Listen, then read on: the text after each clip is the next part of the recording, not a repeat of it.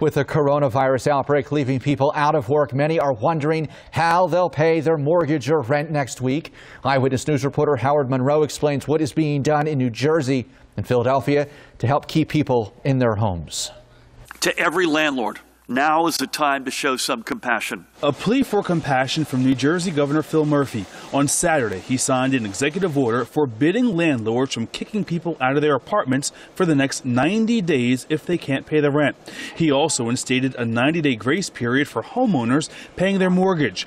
Also, foreclosures and eviction proceedings are on hold for the next 60 days. Put together a 90-day grace period and a moratorium on foreclosures and evictions means many New Jersey families can breathe easier, keep their heads above water, and have a place they can continue to call home. I don't think anybody expected this. I mean, I think that it's kind of like living out of a movie. Ashley Sheftick works as a consultant and is renting in Philadelphia's Washington Square West neighborhood. She says her landlord is working with tenants who can't pay. There's the option of a payment plan if necessary. I think that that's something that was communicated to us. Earlier this month, the Pennsylvania Supreme Court also halted evictions and foreclosures until at least April 3rd.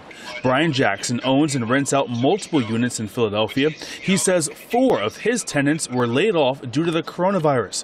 He's waiting to see what happens.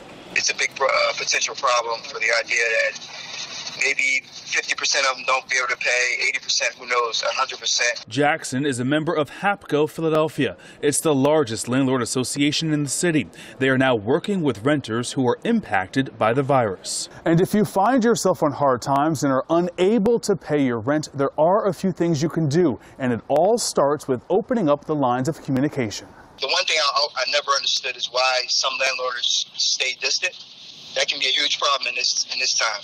So if you're not that familiar with your tenant situation, try to get familiar very soon. Hapco recommends talking to your landlord before rent is due and taking advantage of unemployment benefits. Howard Monroe, CBS 3 Eyewitness News.